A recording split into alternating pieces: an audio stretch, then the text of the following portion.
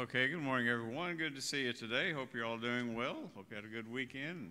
Hope you had a good week, and pray, of course, for your week ahead. And again, I'm glad to see you here this morning. If you would, let's all stand to page number 40, please. Page number 40.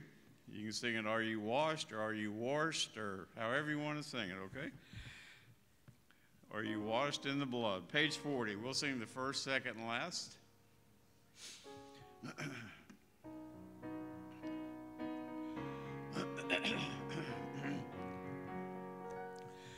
Have you been to Jesus for the cleansing power? Are you washed in the blood of the Lamb? Are you fully trusting in His grace this hour? Are you washed in the blood of the Lamb? Are you washed in the blood, in the soul cleansing blood of the Lamb? Are your garments spotless? Are they white as snow? Are you washed in the blood of the Lamb? Are you walking daily by the Savior's side? Are you washed in the blood of the Lamb? Do you rest each moment in the crucified? Are you washed in the blood of the Lamb? Are you washed in the blood? Blood of the Lamb. Are your garments spotless? Are they white as snow? Are you washed in the blood of the Lamb? Lay aside the garments that are stained with sin, and be washed in the blood of the Lamb. There's a fountain flowing for the soul unclean. Are you washed in the blood of the Lamb? Are you washed in the blood, in the soul cleansing blood of the Lamb? Are your garments spotless? Are they white as snow? Are you washed in the blood of the Lamb? Well, good morning, everyone. We're certainly glad that you are here. The ones that are home, glad you tuned in today. Let's ask the Lord to bless today. Heavenly Father, we come before you and asking you to do that which we cannot.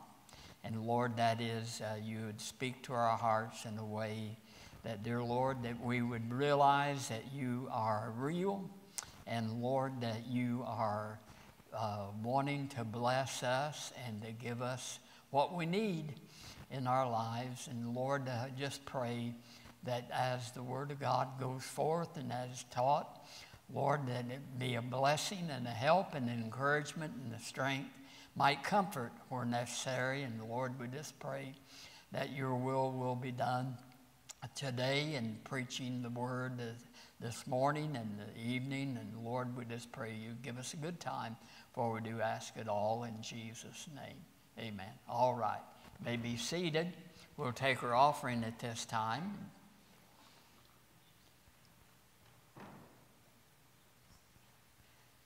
Please remember to pray for our offering, if you will, our tithes and offering, that the Lord would bless them and keep them in your mind. Jim, would you lead us, please, sir?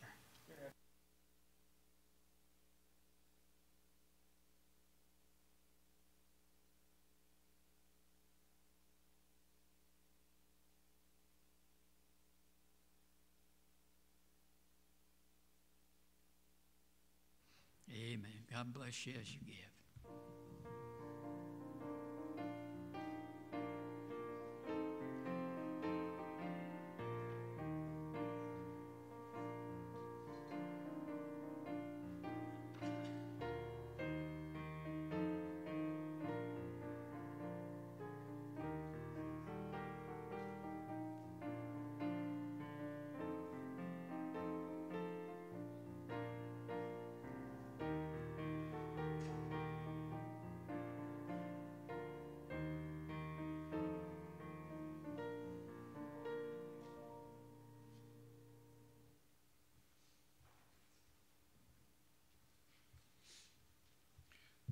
Okay, again, if you would, take our hymnals, turn to page 333, please. Page 333, the Lily of the Valley. We'll sing the first and last verse. Page 333. I have found a friend in Jesus, he's everything to me. He's the fairest of 10,000 to my soul. The lily of the valley, in him alone I see all I need to cleanse and make me fully whole. In sorrow he's my comfort, in trouble he's my stay. He tells me every care on him to roll. He's a lily of the valley, the bright and morning star. He's the fairest of 10,000 to my soul. He will never, never leave me, nor yet forsake me here, while I live by faith and do his blessed will. A wall of fire about me, I've nothing now to fear. With his manna he my hungry soul shall fill. Then sweeping up to glory to see his blessed face, where rivers of delight shall ever roll.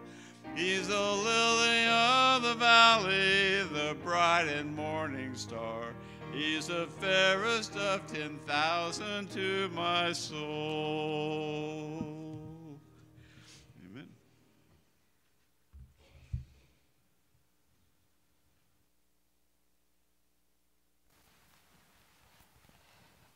Well, amen. Thank you, Brother Dave. Thank you, Cindy. We're glad that you're here this morning, and it's always a joy to be in the house of the Lord, is it not? And we're glad that you're here today. We'd like for you to continue praying for the ones that we've been praying for quite a while. And so I believe that most of them, if they're not new, then they are recovering. And so we just want to continue praying for them. Some are not doing as well. And so just remember to pray for Mike Hopper, if you will. Henry Reese, pray for him. Mary Doble, remember to pray for her. And then Wally Garrett's been under the weather a little bit, so let's pray for him, if you will. And then Brother Cross, we'd like for you to continue praying for him, and that the Lord's will be done. And then the ongoing cancer of Wanda Clark and Michelle Sims. Pray for them, if you will, and that the Lord will be done in their life. And then the Ratless, pray for them.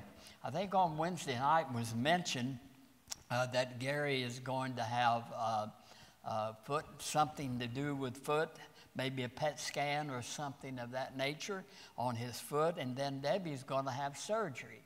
And so pray for the Ratless, if you will. And then Vicki Thornburg, pray for her health issues. And then, of course, pray for our church, one another. And, of course, the shut-ins, always remember them, if you will, that the Lord's will be done concerning that. And then also pastor leadership and the finances of the church. We want you to continue praying for them, if you will. Pray for our country, and pray for the president and the leaders of our country, and that the Lord's will be done. No, it will be. And then pray for the state of Indiana as well. Policemen, first responders, military, and the different ones that are in public service. Just pray for them, if you will. And then pray for our missionaries as well. So those are the ones that need to be prayed for. Do we have any new one in this section? Anyone at all? Yes. Unspoken? Okay, how many others unspoken? I'm sure there's others. Okay, Dave?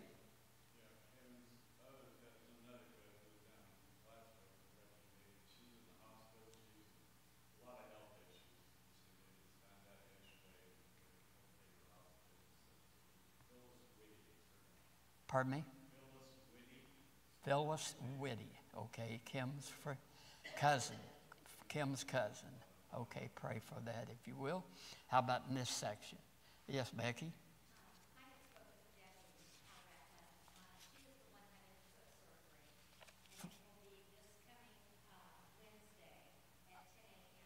Okay.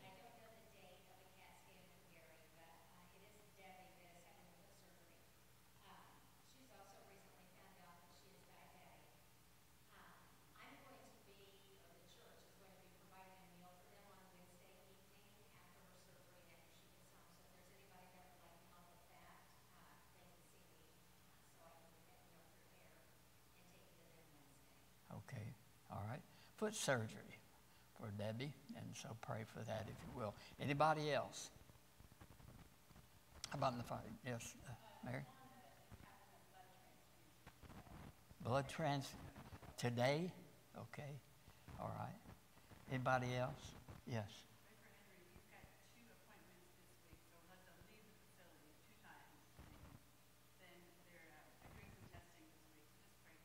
Okay.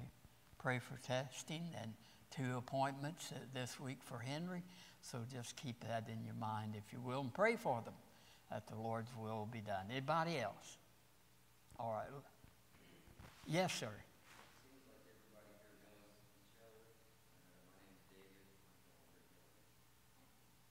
Glad to have you, David. Yeah. Okay. All right. Let's go to the Lord in prayer. Heavenly Father, we certainly are thankful and so glad, dear Lord, that we have a God that answers prayer and Lord is concerned about us. And Father, I just pray that you would help people that are hurting and under health issues, Lord. I just pray you might comfort them and help them during this time. And Lord, that's all we can do is just lift up their name before you. And the Lord, we know that you are a prayer answering God, that you do answer prayer. And we just ask that you would be kind to the ones that are in need today. And you would be with them and lead them and guide and direct them. And just build them in the faith, trusting you and looking to you for guidance and direction in their life. And Father, we just pray that your will be done, for we ask it all in Jesus' name. Amen. All right, turning your Bible to John chapter 14.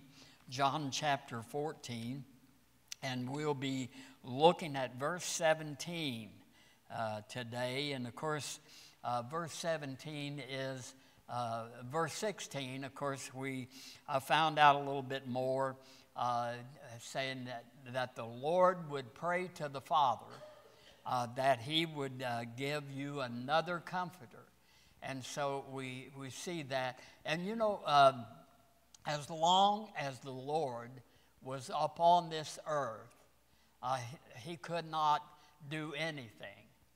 And certainly he always prayed to the Father. I believe we brought that out last week, where that he always in prayer and knowing that he could do nothing, but it always was the Father.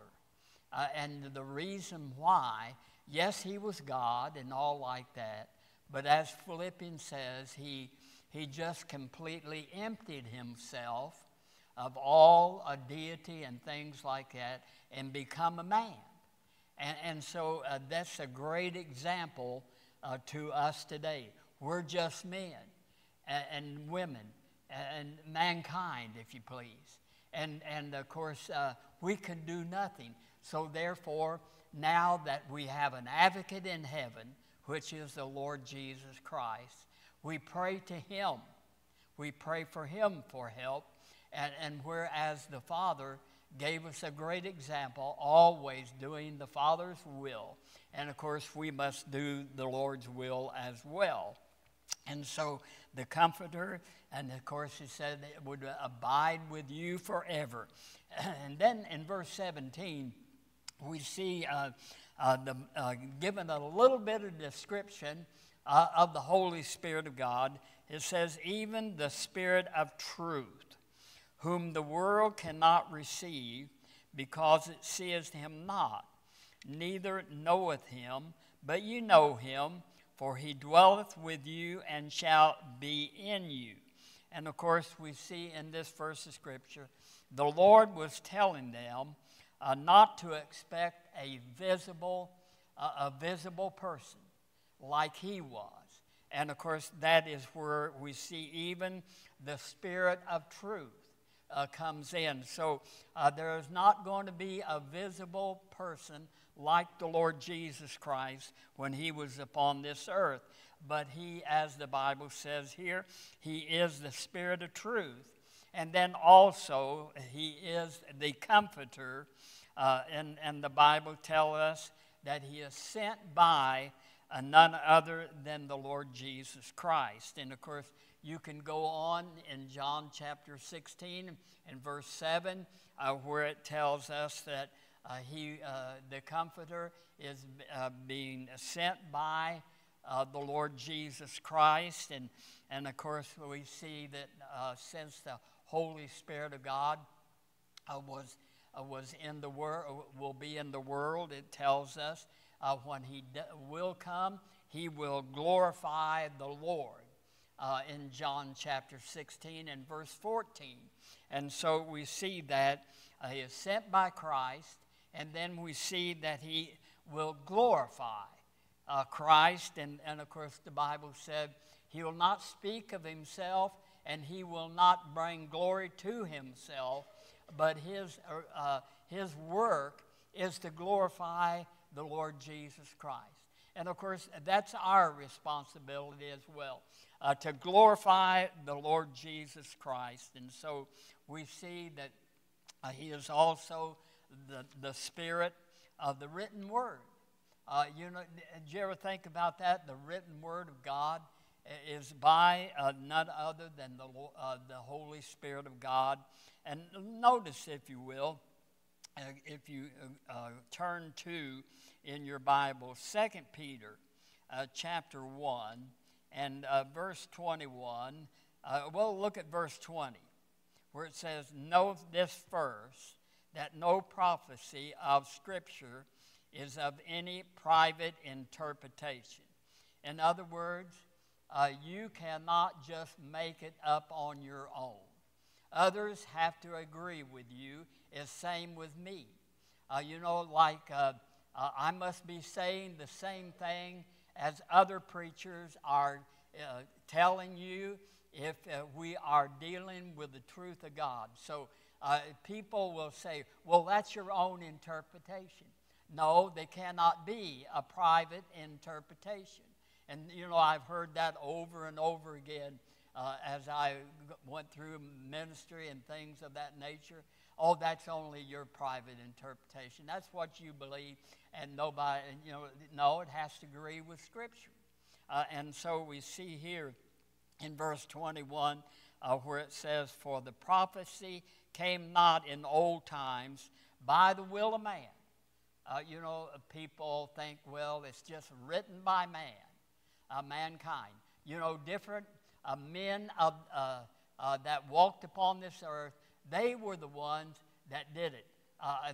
Had no help, they did it on their own, like Matthew and John and different ones like that. No, we see that it tells us, for the prophecies came not in the old time by the will of man, but the holy men of God spake as they were moved by the Holy Ghost.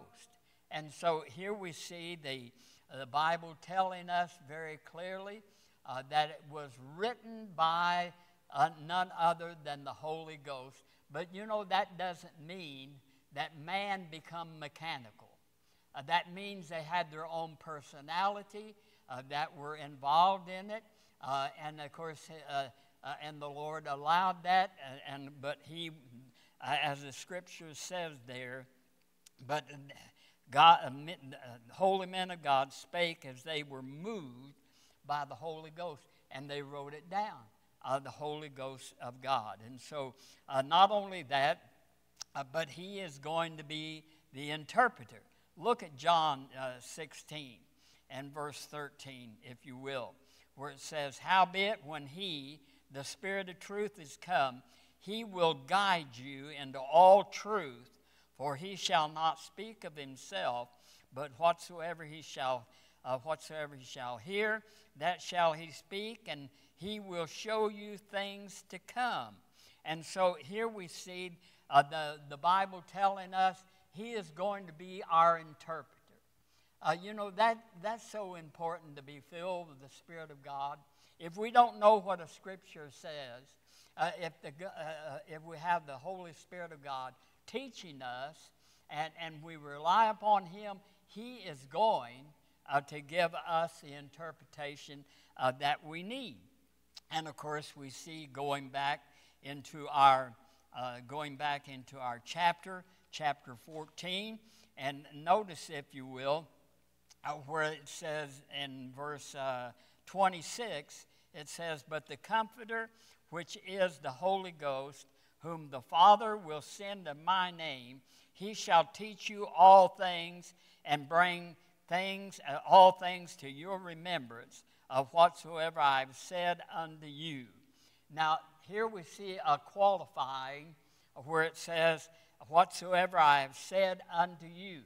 And so many times people, and especially preachers, will say, I've got a new revelation, or something like that.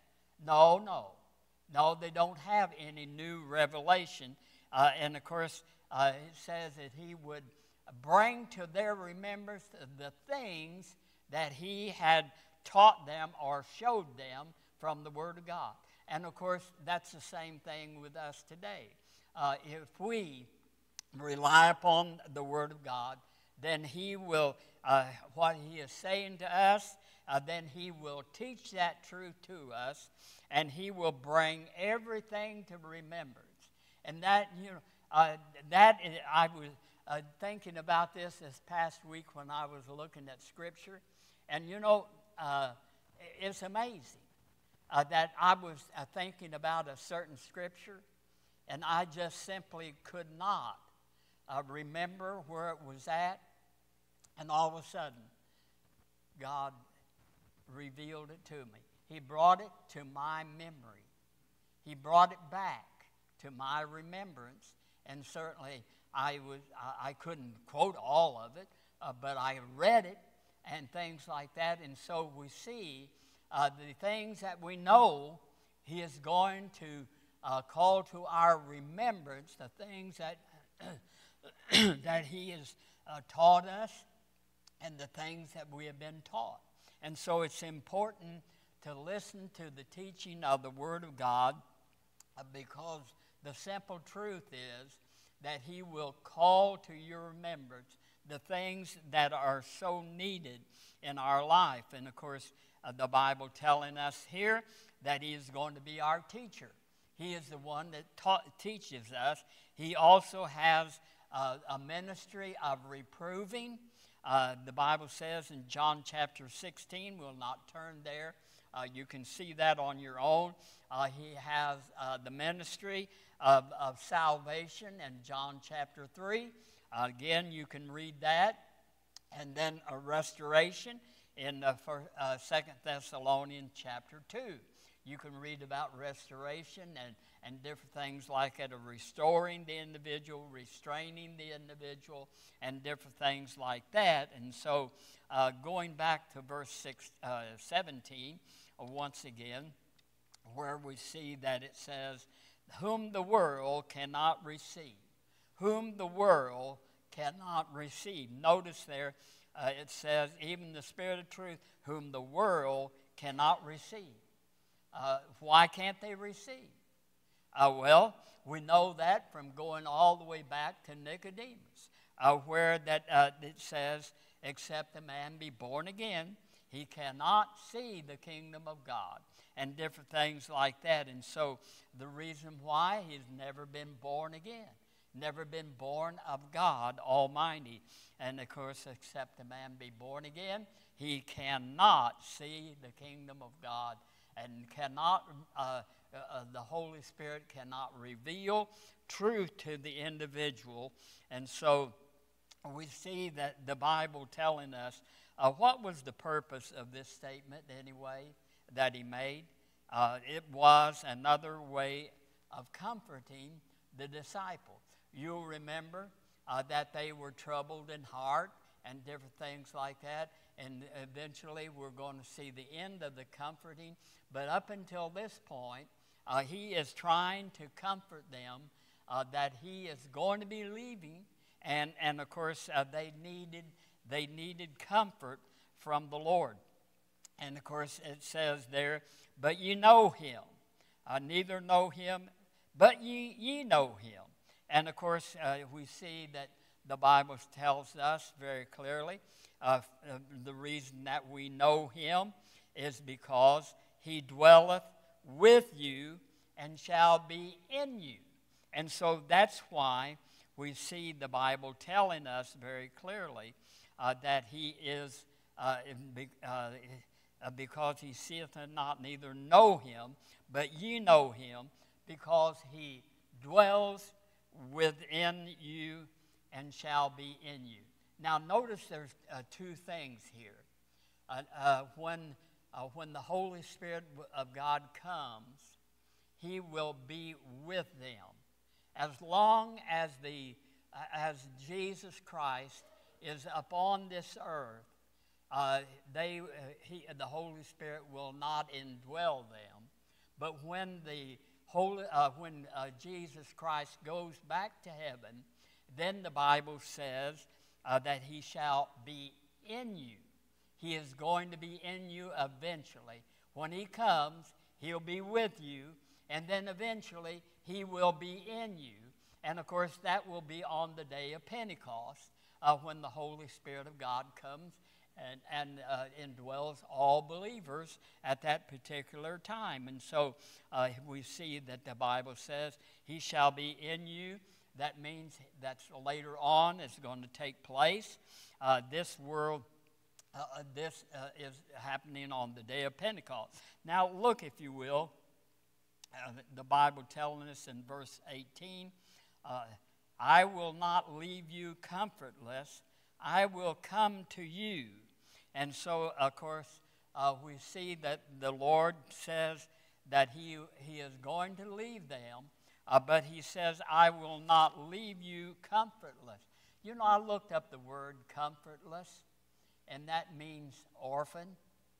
You will remember, what is it, John chapter 13, where Jesus called them little children.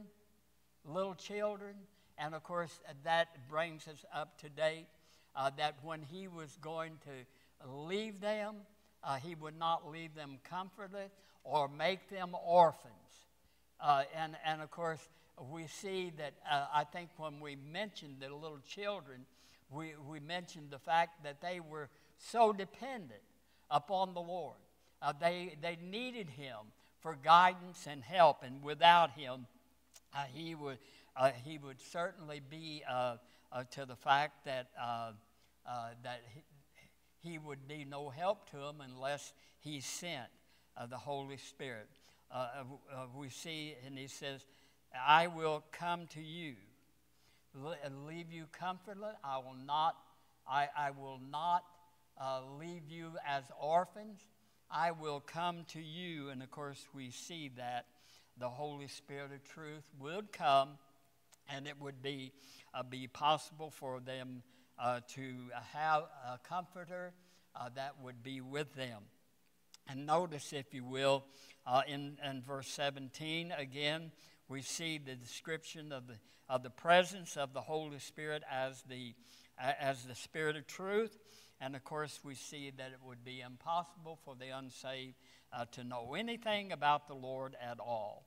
And of course, we see, but the Bible says in verse 17, ye shall know me, and of course know him. And of course, that'd be at Pentecost.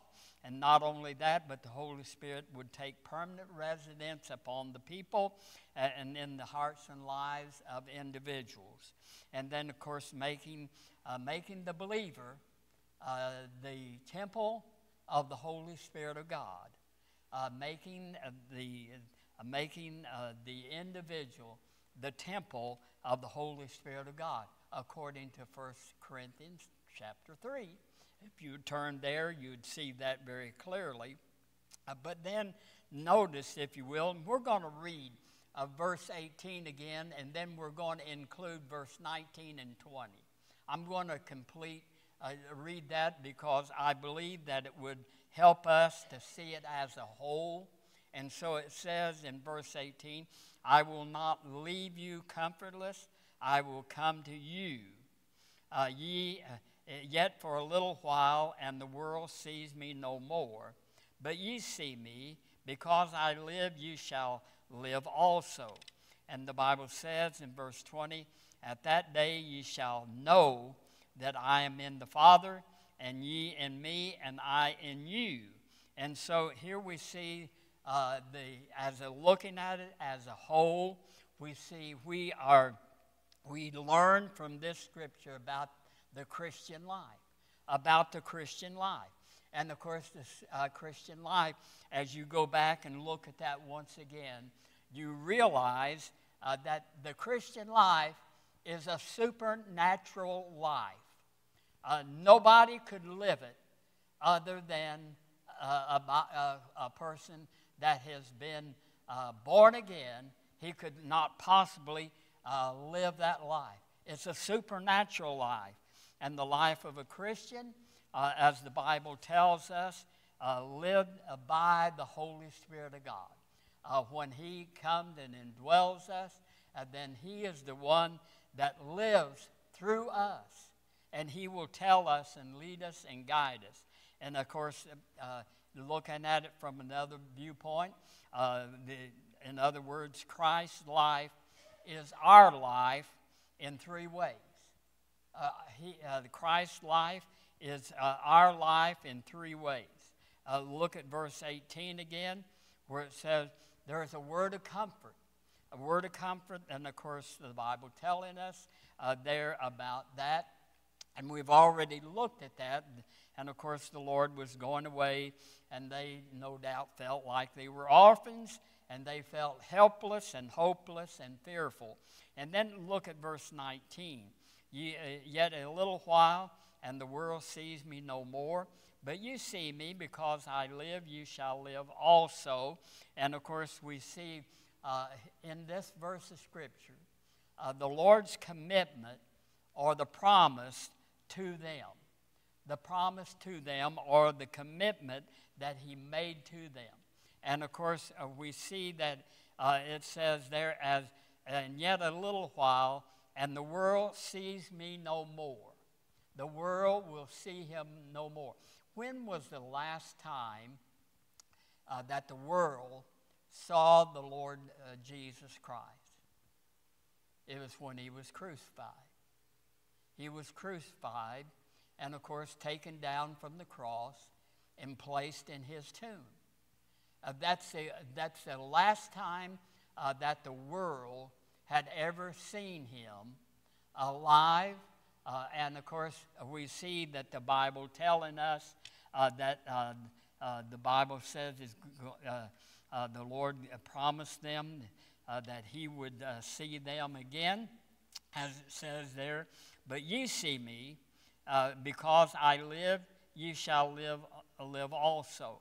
Now, we see here that the Bible telling us that after His resurrection, He appeared to the disciples and to other believers as well.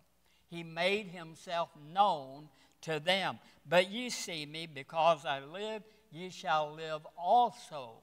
And so the Bible telling us here that how that we have seen in the resurrection appearances of the Lord Jesus Christ. And not only that, but we today, how do we see the Lord? How do we see the Lord? Well, it's through the Scriptures. and by faith. We see the Lord Jesus Christ. And He is just as real to us as it was back then when the disciples, or it should be, just as real to us as if we were walking with Him and doing the things that He would have us to do. But you know, there's going to be a time in Revelation, I think 22, where that we're going to see Him face to face. One of these days, we're going to see Him face to face. And of course, in verse 19, these words were added, because I live, ye shall live also. Those were the words of comfort to these disciples at this particular time. And then notice, if you will, in verse 20, it says, at that day ye shall know that I am in the Father, and ye in me, and I in you. And of course, we see here is a word of knowledge. He is going to tell them how that He could possibly be, that it says there, the day shall come, ye shall know that I am in the Father, and ye in me, and I in you. And so here we find the Lord is in the Father, and we are in Him, and He is in us. You know, what do you see there? A double security for the Christian. The Lord is in the Father, we are in Him, and He is in us. So we see a double security of the believer. There's no way in this world that a Christian can get out of the Lord. There's no way. And so the Bible telling us here also in verse 21, where it says, He hath my commandment. He that hath my commandment and keeps them it is that love me, and he that loveth me shall be loved by my Father, and I will love him and will manifest myself to him. And so here we see His love is to be real. And His love is to be in us as a Christian. We must experience the love that He has for us. He that hath my commandment and keeps them, there is the key to the whole thing. We have to keep His commandments, and the Bible says we have to have them first, and then we have to keep them. And it says, He that loveth me. And if we love the Lord, then certainly we're going to know His commandments, and we're going to keep them. It says, He that loveth me, and he that loveth me shall be loved of my Father. And so it doesn't stop there. The Father will love us because we love the Lord, and we keep His commandments, and we do the things that the Lord would have us to do. And so here we see, and I will love him and will manifest myself to him. Now, the word manifest means, looking at the Bible, means to declare by word. Declare by word what the Bible tells us. We see that will manifest myself to him. And all we have to do is just read the Bible. That's why we're going through the book of John, or where that the Word of God will reveal who Jesus Christ really is. He's much more than just our Savior. He is a lot more. And of course, we have gone through a lot of it, and of course, we see here that keeps them and keeps the Word of God. But here's the real test that we see. We hear, but do we heed? We may hear the Word, but do we heed the Word, His Word? We know, but are we doing His will? Are we doing His will? We may know, what the Bible says and all like that, but do we heed it? And are we doing what the Lord would have us to do? Turn, if you will, in 1 John chapter 3 and verse 18, where it tells us here, "My little children, let us not love in word, neither in tongue, but in deed and in truth. And whereby we know that we are of the truth, and shall assure our hearts before Him."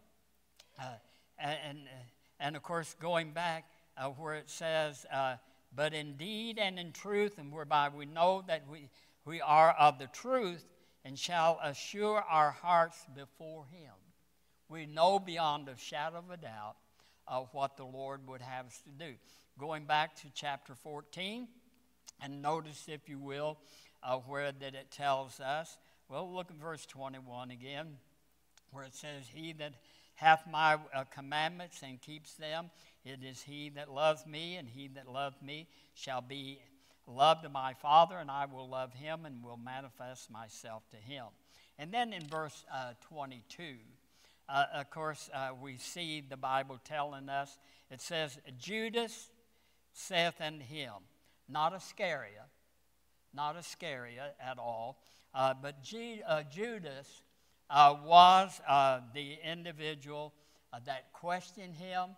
And how would you like to have the name Judas after betrayal of the Lord? It wasn't a very good name at all. But here we see, by the way, he was one of the disciples. He was one of the disciples. And of course, we see that he is the one that the Bible telling us very clearly, the brother of James, of Alphaeus, son of Alphaeus. And so you'll find that in Luke chapter 6. If you turn there, we'll not do that. But we know that he was an upright man. Even though he had a bad name, he made the most of it. And of course, he did what the Lord would tell him to do.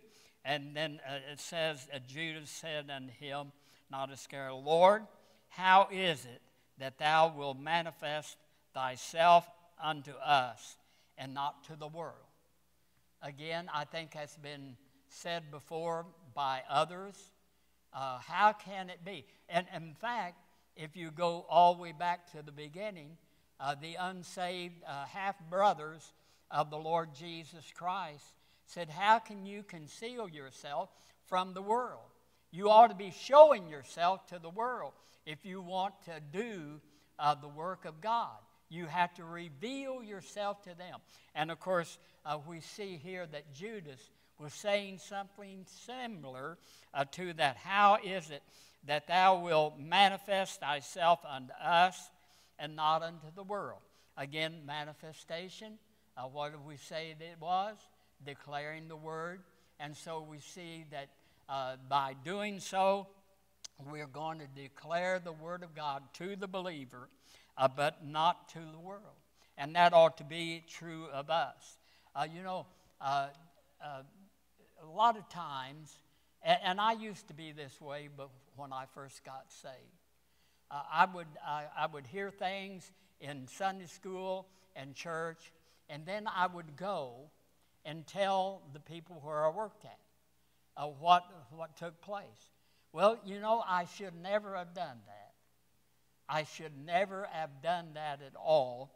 What I should have done is not tell the unsaved about everything about the teaching of the Word of God at all, but what I should have done was just tell them about the gospel and the gospel only.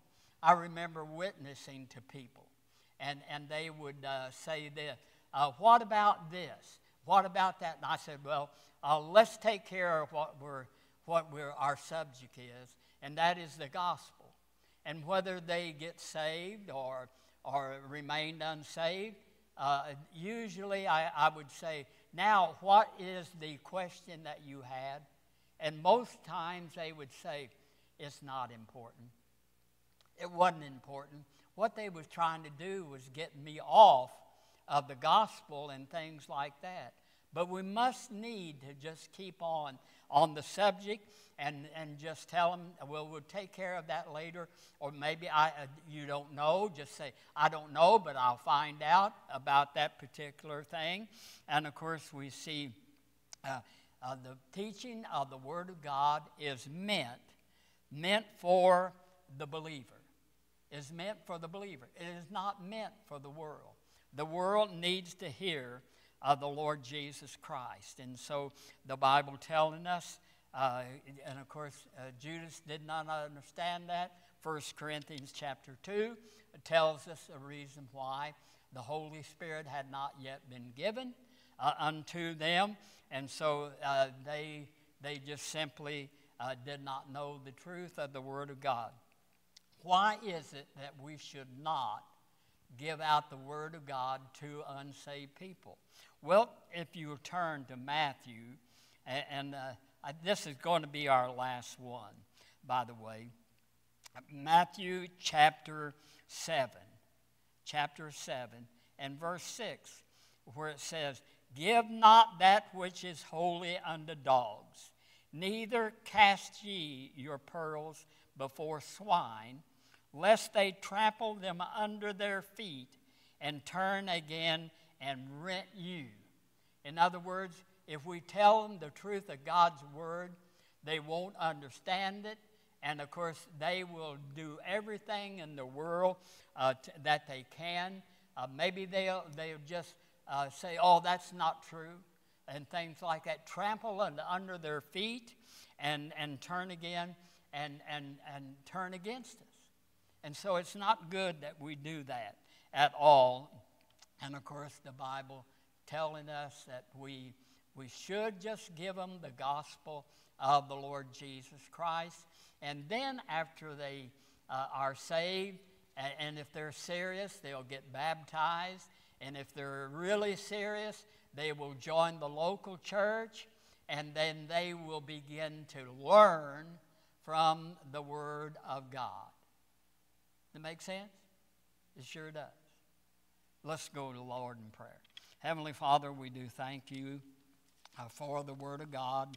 And Lord, I just pray that your will be done in our hearts and lives.